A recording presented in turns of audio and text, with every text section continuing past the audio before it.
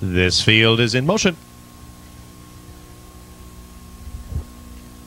And they're off and pacing in the second Hoosier Cup elimination. And from the outside, going for the early advantage, there goes Color Striped and Campbell. In between horses, Sealed and Delivered coming away in the second spot. From the outside, ARTISCAPE advancing for third. At the rail, Strong Life emerged in the fourth spot. Dragon again came away pacing in fifth, and Invader Hall the traitor as they wheel into the first turn. And Campbell puts Color Striped on top here by a length and a quarter. Sealed and Delivered coming away in the second spot as ARTISCAPE continues on, parked on the outside third.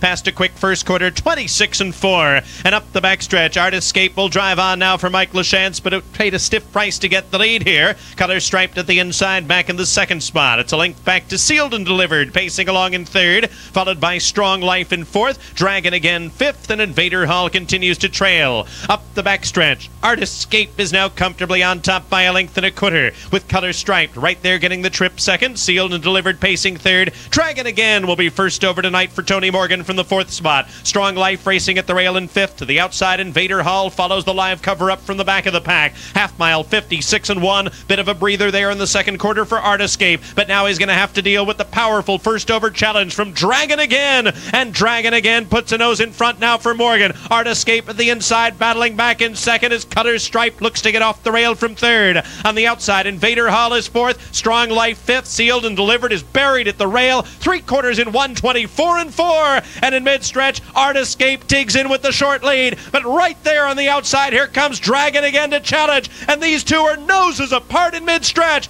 Length and a half back, gaining ground along the inside. Color Striped from third. ARTISCAPE is game at the rail. Outside, one final shot from Dragon again, but he doesn't have it. ARTISCAPE will win it. ARTISCAPE wins at a length. Color Striped up the rail for second. Dragon again was third in 151-2.